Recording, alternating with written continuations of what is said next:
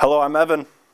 I'm Dom. And we're here at One Sports doing some quick bracketology for y'all. So we're going to jump in right to it, starting with the Midwest section. What do you have going off? Okay, well, obviously no number 1 seeds ever lost in the first round. I think we can pencil Kansas in here. I don't really, Over, no argument there. Miami, Michigan State. Miami's a good team, but Tom Izzo, he knows what he's doing. I got to give it to Michigan State. I mean, that's definitely going to be a good game. I mean, Tom Izzo is definitely a great coach, especially when it comes to tournament time.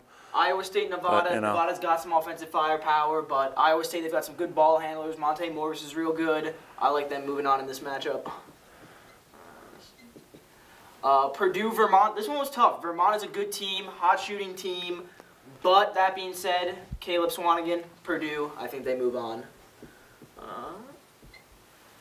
Creighton, URI. Here I have my first upset. Creighton's not really been the same team since they lost their starting point guard out for season-ending injury. You know, University of Rhode Island had some big expectations coming in. I think they move on in this one in a little bit of an upset. Sorry, Creighton fans.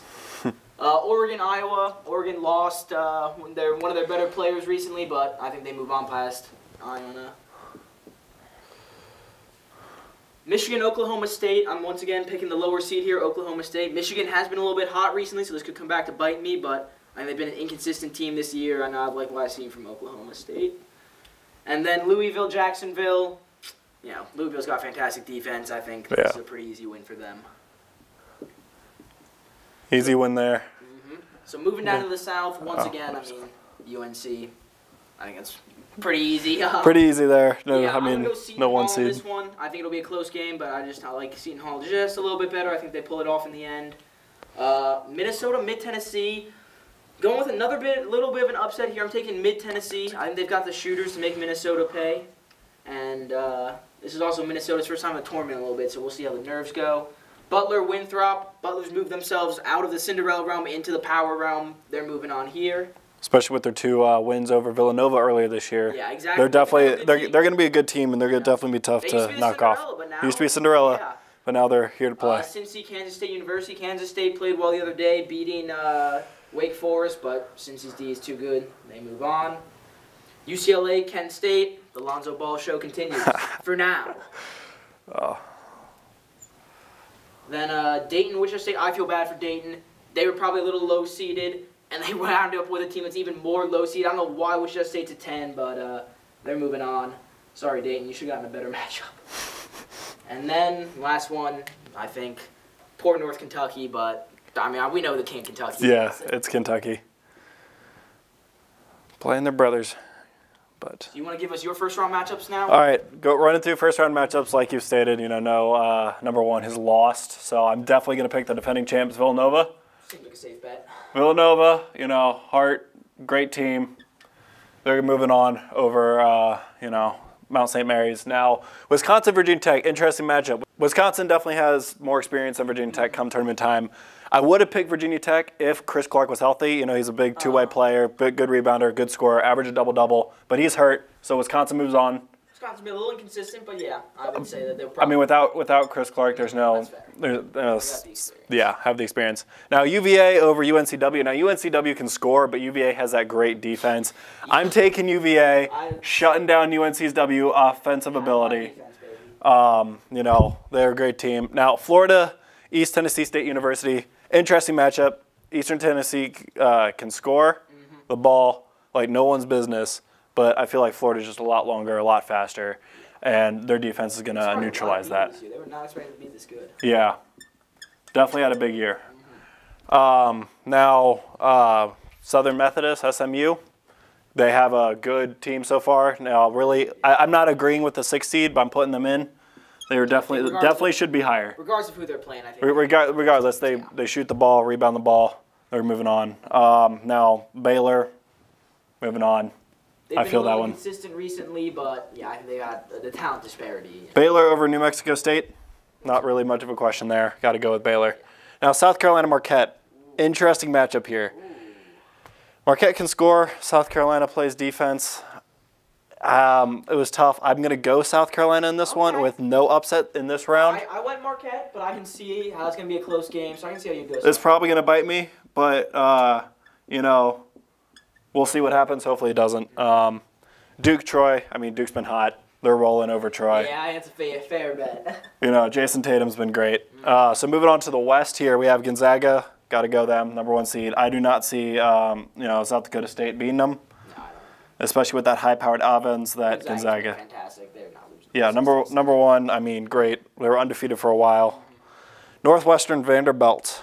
I'm giving the upset here to Vandy. Okay, that's what I went with too. I think Northwestern's obviously really happy they're there finally for the first time, but yeah, sorry Northwestern. You're really happy. Great celebration. Great school spirit. Maybe. Come back next year. Or 77 years later. Now, Notre Dame, Princeton. Got to go with Notre Dame.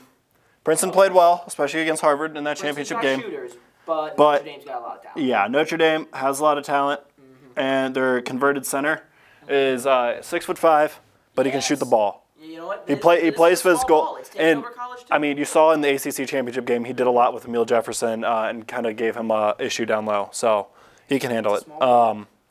West Virginia, Bucknell. I mean, West Virginia's a fantastic team. Not the best team in the tournament, but over Bucknell, I got to go with West Virginia. West Virginia moves on, baby. So West Virginia. Now Maryland, Xavier. You know, tough matchup. Maryland's been inconsistent, yes, but Melo Tribble's going to come back. He's going to lead the team. We'll see. He's going to lead the team. He's got a great game. Going Maryland here. Okay, it's now or never for Maryland. I want Xavier with this one. Maryland has been wildly inconsistent. Maryland's going to I feel like they're going to be able to come back and get in. And just Trimble is a good player. They're getting in. They're going to win this game, but we'll see what happens after that. Now, FSU, Florida Gulf Coast. I'm going to go the upset here. Florida Gulf Coast. Dunk City is back. Dunk City is back. If you remember a couple years ago, they came in, big run in Sweet 16. Dunk City is back. Florida Gulf Coast. You know what, though? I will say that FSU has some talent. Yeah. But it's also one other team that's been inconsistent. But as we know, Florida Gulf Coast have pulled off some big wins against some big-time opponents. Yeah. They're fun to watch. Lob City, Dunk City's back with Florida Gulf Coast. Moving on. Now, St. Mary's versus VCU. Got to go hometown Richmond, VCU. VCU just knows how to play in the tournament. Yeah, it doesn't matter exactly. where they're seated. You know they're showing up. They're showing up and playing. They're great. Final one, Arizona, North Dakota, Arizona. Say no more. You know, big win over Oregon. Going to continue it into the tournament. So, first round there. Shooting it back to you for the second round. Who do you have? Let's see. Kansas, Michigan State. Like I said, Tom Izzo knows what he's doing, but there's only so much he can do. Really? Kansas looks like a much better team. Look, Michigan State, they've been very inconsistent. They're a young team. I'd be surprised. You think they're going to beat Kansas? I think if you're going to have an early round upset for Kansas, it's going to be Michigan State. Okay. Tom Izzo can get his guys ready to go against Kansas. That's fair. Once again, Iowa State, Purdue. This one I think is going to be one of the closest games of this round, but I think Iowa State just pulls away with it. They got the veteran leaders. You know, they've been doing this for a while. I think this is Iowa State's time to make a little noise in the tournament. Sorry, Purdue. Oregon, URI. This one was tough. I think Rhode Island's good. And Oregon's missing some key guys, but in the end, I think there's just a talent disparity that even with Oregon missing some of their key players. Yeah, I agree with that. Oregon's just too good this year. And then Oklahoma State, Louisville, once again, I think Louisville, probably one of the best defenses in the nation. Oklahoma State, they're good, but they're just not on Louisville's level. So. Yeah, I can agree with that there. I mean, you know, we all seen what Louisville did a couple years ago. UNC Seton Hall, once again, I mean, UNC's one of the most talented teams in the tournament. Seton Hall's good, but do I see them beating UNC? No chance. As much as I want to, no. Mid-Tennessee Butler, I think. I feel like when we see these like 12, 13 upsets, you know, usually they win one game by. The real tougher thing is them to win that second game. I don't see it happening here. Butler, you know, they know what they're doing. They're a good team. Well coached. Well coached. So here is where I'm going with the upset. It really? Me to say really? Cincy over you? Me to say. I love what's going to happen to What's going to happen to Lonzo Ball? But the problem is I always worry about teams that rely on hot shooting. You know, I think in the tournament it's more you're willing to have a cold spell. You know, it's just a different environment. Cincy's a great defensive team that kind of struggles to score. UCLA's the opposite. I think Cincy holds UCLA to subpar shooting. And my problem is UCLA is just, they're not good defensively. No, they don't play defense at all. And, you know, I mean, I agree with that, but, like, I'm surprised you're putting it there. I mean, I knew, you know, UCLA is a great offensive team. I think Cincy's also a bad matchup for them. That was the other reason. Their defense is definitely going to get them in trouble later in the tournament, but against Cincy, I'm surprised. I wouldn't mind UCLA winning it all on. Like I said, I love them, but I'm sorry, guys. Yeah, that's why you got to play defense. And then this one, defense wins championships. Kentucky. Wichita State's good. This is going to be a good game. I feel like I see this game in the tournament all the time. But I think Malik Monk, De'Aaron Fox, they get it done in the end. Malik Monk's such a player, especially earlier in the year with that beautiful pass in the beginning of the year. Reaching back, throw. Oh. UNC, 47 or so points. Yeah, he's a stud. He's a great player. All right, I guess we're moving back over to the East here.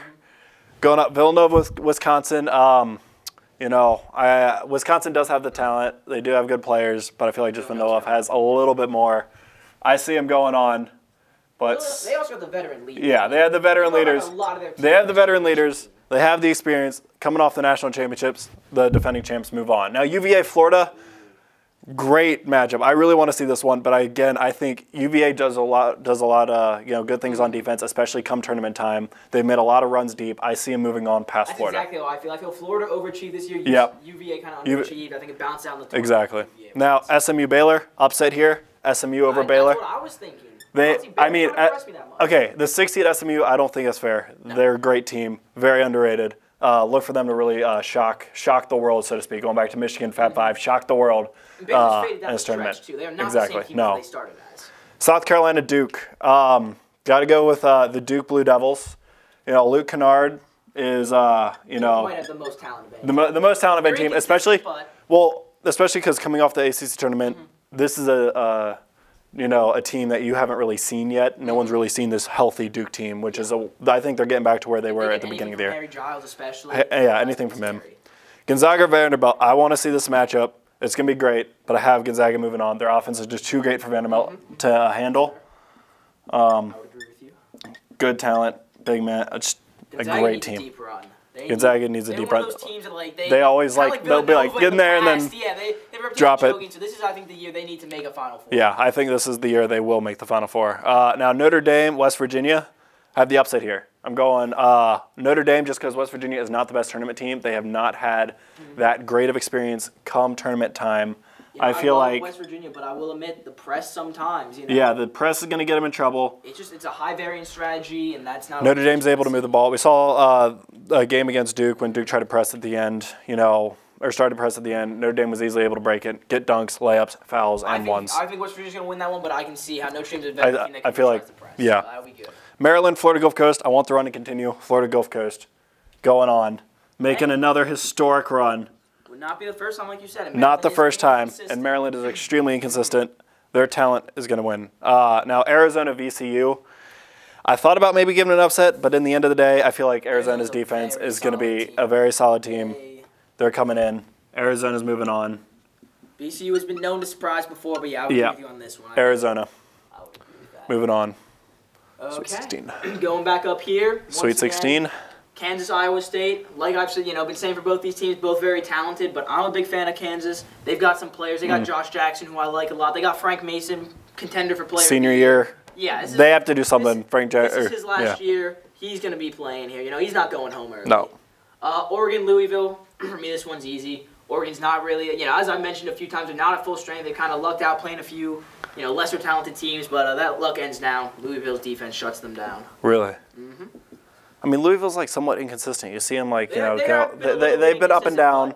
I think when they're at their best, they're tough to beat, and like I said, I'm not a huge fan of Oregon. For me, especially with the injuries. Yeah, just because of who they've been playing, but I think against a really good team like Louisville, it ends there. UNC Butler, I think it'll be a good game. But I think UNC's got a ton of talent. I mean, they know what they're doing. They're coming off. They know what they're doing, but we all know what Butler's capable of, and especially Butler beating Villanova twice this year. You can't overlook them. I see Butler actually pulling the upset in this one over UNC. Butler has some talent, no doubt. They're well coached. They've been in the tournament a lot, but I just think UNC's another level above them. The way they're playing right now is Justin Jackson's hitting the threes. Yeah. I think they're a good team. Cincy, Kentucky. Once again, not too many upsets in this part of the bracket, but Kentucky's got the super frosh. Yeah. Cincy, they played well against UCLA, but Kentucky can actually defend and get out and run the break. I think they're going to put up points early, and Cincy's not going to be able to catch up. All right.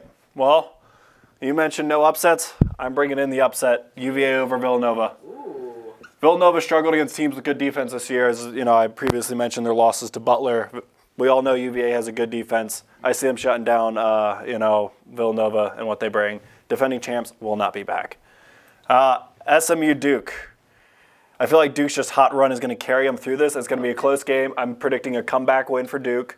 come from behind in the second half. Yeah, Duke has definitely been one of I'm the giving hottest teams recently. giving Duke going in there. So we got Duke, UVA, moving on. Now, Gonzaga, Notre Dame, I want to see this, but I also want to see Gonzaga move on. You know, Notre Dame's a good team, but I feel like they just don't have the talent to keep up with the Gonzaga. It's a tough draw for Notre Dame, you know, if they get this far having to face Gonzaga. But I feel like, you know, if they do, they will fall. So Gonzaga moves on. Now, Florida Gulf Coast versus Arizona. This is where the luck runs out. Arizona's just a much better overall team. Florida Gulf Coast can get hot, they can get cold. They're going to be cold against Arizona, and Arizona's going to move on. Okay, so moving back to me, once again, Kansas-Louisville, I think this is going to be a really good game. But like you said, at times Louisville can be a little inconsistent. You know, Kansas got the players. I think they punched their ticket to the Final Four. Bill Self knows what he's doing. And then the big matchup. The big matchup. UNC Kentucky. Malik Monk, round 2, baby. Kentucky moves on. All right. That's just gonna be. That is the game. If I get to see that, maybe UCLA, Kentucky. But that's just gonna be a good game. We saw what happened last time. OT. It's gonna be epic. Monk with 40+ points. I mean, this is gonna be. That is a must-watch game if it does occur, which hopefully it does, because I would love to see it. Moving over, we know UVA struggles against Duke, and I feel like the struggles are going to continue. Duke's got a lot of talent. Duke has a lot of talent. They're hot. They're now healthy. Coach K is taking his team back to the Final Four. He knows what he's doing, especially, you know. Mid-season slump doesn't affect Emil Jefferson's healthy. Grayson Allen, think what you want. He's gotten a lot better. He's coming off the bench, dropping 18. He's going to be big. And Luke Kennard can score at will. Gonzaga, Arizona. That's where Arizona goes. Bye-bye. I'm going with Gonzaga. I'm going the number 1. This is the year they break the we're not a tournament team. Gonzaga's moving on into the Final Four versus Duke. So. Kansas, Kentucky, Gonzaga. Not too bad. That's a pretty good matchup for a Final Four. For this matchup, I think I'm a little biased. I'm a big NBA guy. I like the NBA players, and obviously I've always been a fan of Kentucky for that reason.